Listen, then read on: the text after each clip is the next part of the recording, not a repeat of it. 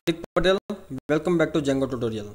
In this video I am going to talk about abstract model, which is a concept of model inheritance. In last video also we talked about one concept of model inheritance, that is proxy model. So what was proxy model? Let me describe just in a very brief. Employee, we created one model in which we inherited user model, and we also mentioned that proxy is equal to true. That means we cannot add more fields into this model, but what we can do here, we can add functionalities, like you can create methods for that model, and also you can create your own custom manager like employee managers. So employee manager is like you have just overridden that objects. So when you call user.objects, that will be different, but if you call this employee.objects then and .all, that means this get query set method will be called, and what it does, it just filter out the employee designation users. So that means whenever you use this employee model, you will not get any other users which has other than employee designation. Okay, so that was proxy model. In this video I am going to talk about abstract model. So let's talk it out. So what is abstract model? So this is for separating fields, separating some functionalities, separating some meta information into one model, and then use that abstract model to other models. So you can inherit those properties, fields, everything in that submodels.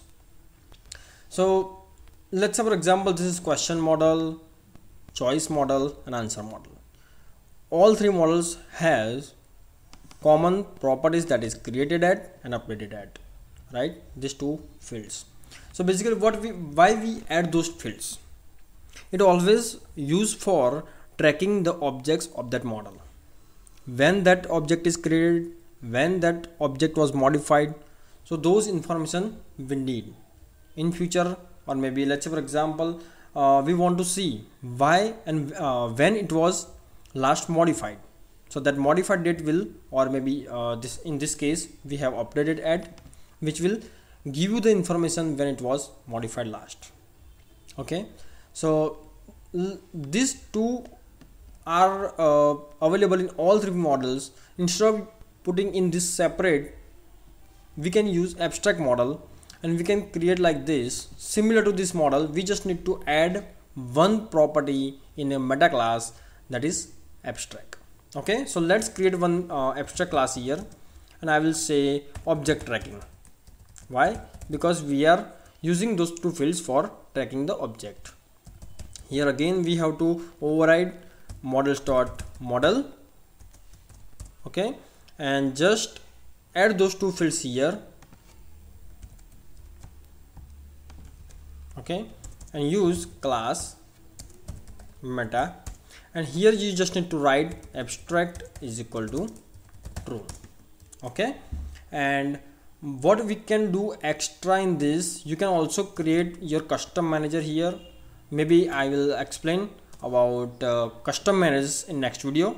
Okay, so that is one thing you can also add. You can also add here some properties which will be available to all subclasses of this object tracking. Okay, so this is two fields I have added here, and this question model, I am changing this models.model to object tracking, and I am removing these two fields from here. Okay, all right. Now what I will show you, let me run make migration command. What will happen? Should it create any new migration file? No. Why?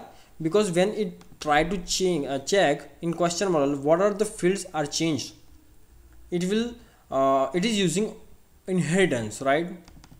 But it is not change, it has not changed any fields.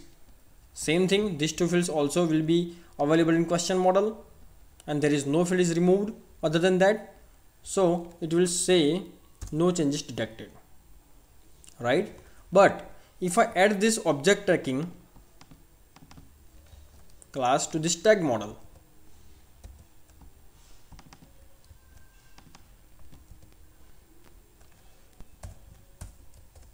okay, and then if I do make migrations, it will create one migration file having two fields added. you are trying to add the field created add with auto now add true to tag without a default. So for now I will add default times on dot now and it will add. Okay, so it will create one migration file. This is here. As you can see, tag model name, these two fields are added, right? And now if I migrate this,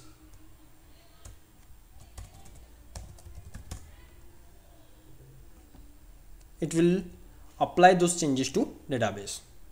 Right now this tag table in database having these two fields created at and updated at. Okay, and one more thing, you just maybe observe or not, this object tracking model is not created.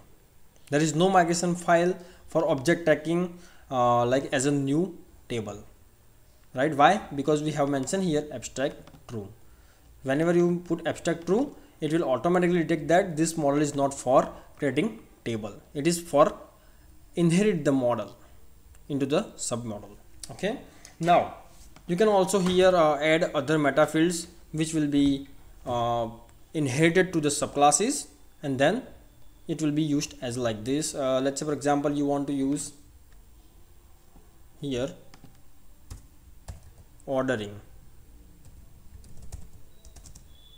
Inside that you can pass the list or a tuple, but tuple will be best, and you just need to write created add. So last created object will be come first. Okay, so this is for ordering. Now if you don't pass any ordering field in let's say for example this is tag model, in that case we haven't used meta class and we haven't passed any ordering system, so it will take default this one from the object tracking. But if I want to override, if I want to nullify that, then you can just create like this class meta and just pass like this ordering null. Okay, or maybe like this. So that is very simple to use this. And maybe you can, if you want to create another abstract model from this abstract model, then you can inherit this, and let's say for example tag is abstract model for you, you can write like this tag base, something like that. Okay, and you can just again call it here sorry, not proxy, but it's abstract is equal to true. So whenever you want to create any abstract model, even inheriting another abstract model, you have to explicitly mention that abstract is equal to true.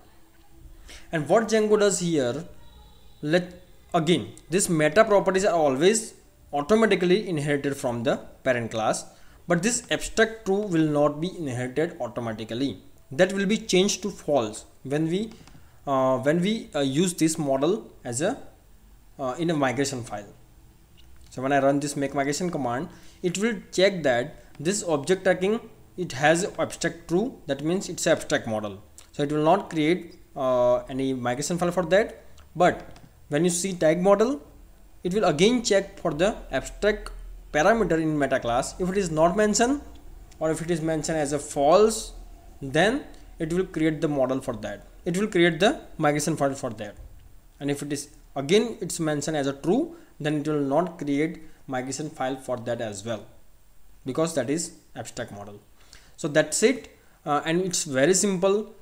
This will be very useful if you have a very large application and you have some fields common in the most of the models, then you can separate out in the one model and then you can use it.